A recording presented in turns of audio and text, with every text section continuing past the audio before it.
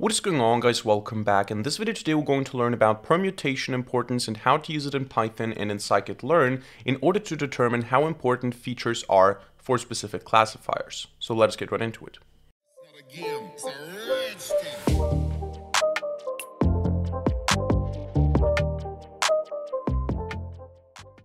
Alright, now some machine learning models provide you with feature importances out of the box. For example, random forest classifiers, you just have to train them on the data and then you can look at the feature importances to determine which features are important and relevant for the decision-making process. Now, other models don't have this functionality, don't have this metric that you can look at, and in this video today we're going to learn how we can still get a metric and a number for the individual feature importances using something called permutation importance in scikit-learn. So the first thing we're going to do is we're going to open up the command line in order to install scikit-learn. If you don't have it on your system yet, we're going to do pip or pip3 install scikit-learn. And then we're going to import a dataset, the breast cancer dataset, which I like to use oftentimes in these explainability videos. And then we're going to train a simple model, a simple random forest, to show you how you can get the feature importance easily. And then we're going to train something else, a naive Bayes, so a Gaussian naive Bayes classifier. And there you can see we don't have a feature importance. So what we're going to do first is we're going to say from sklearn.datasets import load breast cancer. From sklearn.ensemble, we're going to import a random forest classifier.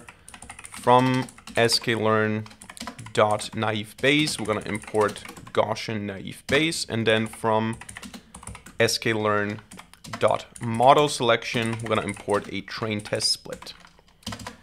Then we're going to say that the data is equal to load breast cancer. And then we're going to say X and Y are going to be equal to data and data targets, like this.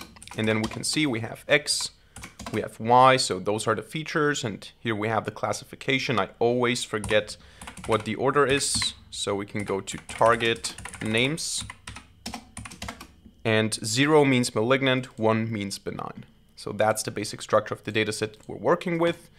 And now what we're going to do is we're going to train a random forest classifier just to see that we can look at the feature importances immediately. So I can say classifier equals random forest classifier. Let's use all the CPU cores that are available. CLF fit.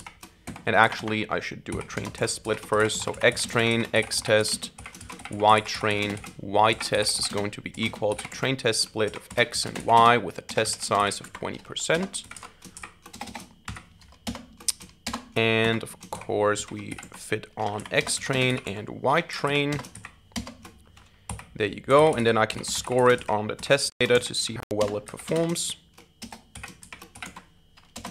In this case, 95% accuracy. And then all I have to do in order to get the feature importances in the case of a random forest classifier is to say clf.featureimportances. And then I can of course zip this together. So I can do something like importances is equal to dict and then to zip data feature names and these importances here, and then I can say, actually, what did I do here? Oh, I didn't close the square bracket. So we have this, we zip this together, we make it a dictionary, and then we can also sort the dictionary. So we can say K and V, key and value, basically, for KV in sorted importances dot items, and the key for sorting is lambda item, or let's just call it x1, so the importance itself, and reverse true because we want to have it in descending order. And then I can print the importances, and you can see these are now the feature importances for a random forest classifier. This is functionality that's already built in. Now let's go ahead and do the same thing now with a naive Bayes classifier. So let's say we have here NBCLF is going to be equal to a Gaussian NB. I'm going to do NB CLF.fit on X train and on Y train. Then I can evaluate it, score it on the testing data, and I get also a good performance, 93% accuracy. And now in this case, if I go nbclf dot, I don't have any feature importances here. I don't have anything that I can look at that indicates how important the individual features are. So what I can do now is I can use from scikit-learn inspection something called permutation importance. And to break it down very simply, what we do is we take a feature, we take one column of the features, so one of these features here, and we completely shuffle it while leaving all of the rest the same. And what we do is we evaluate the model once, we evaluate the performance on the test data with the original test data, and then we do the same thing with one of these columns completely shuffled, completely randomized. And we do that individually for each of these columns, for each of these features, and we see how much worse the model performs when the column is completely messed up. Indicating, of course, if I mess up a very important column, it's going to reduce the score. It's going to basically make the predictions worse because this column is very important or very significant. So what we can do now here is we can say from scikit-learn dot inspection import permutation importance, and all we have to do now is we have to say importances is equal to permutation importance nbclf xtest ytest. We want to do this on the test data, not on the data that we used for training. And we can also repeat this a couple of times to get more representative results. So let's repeat this 30 times. And what I get as a result here is a couple of importances. And I'm particularly interested in the mean importances. This is actually what I care about. So I can go ahead and I can copy this here. Hopefully I can copy this with the Vim bindings.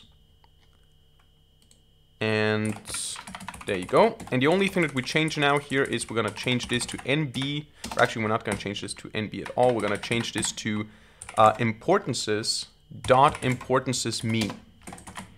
And I think the rest stays the same. There you go. So now you can see that this is based on the naive Bayes classifier. We're not using the random forest classifier here.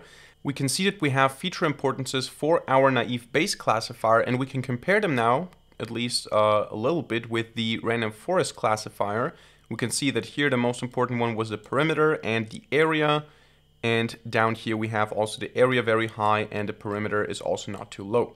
So we get some feature importances that seem to kind of align with the feature importances of a random forest classifier. Now, of course, what we can also do is we can apply this to the classifier, to the random forest classifier itself, and see how similar the results are. So I can go ahead and I can run this. Now, in this case, let me just stop this. We should probably pass n jobs being equal to -1 because we can then utilize all the CPU cores because it takes some time to do that for the forest. And when we have that, we can see that we have some positive and some negative feature importances. So maybe it makes sense actually to do this with the absolute values here. Now, let's do it like this, importances. And now you can see that it's not focusing on the signs, so negative or positive. These are still the most important features, and you can see we have the worst perimeter here. We have the worst area quite high up here. It's not exactly the same, but it's a good thing that you can use if you need feature importances to analyze or to explain your model to some degree, and you don't have it inherently in the model. You're using something like a naive Bayes, you're using something like a support vector classifier, and you want to explain or you want to see which features influence the decision making the most. So that's it for today's video. I hope you enjoyed it and hope you learned something. If so, let me know by hitting the like button and leaving a comment in the comment section down below. And of course, don't forget to subscribe to this channel and hit the notification bell to not miss a single future video for free. Other than that, thank you much for watching. See you in the next video, and bye.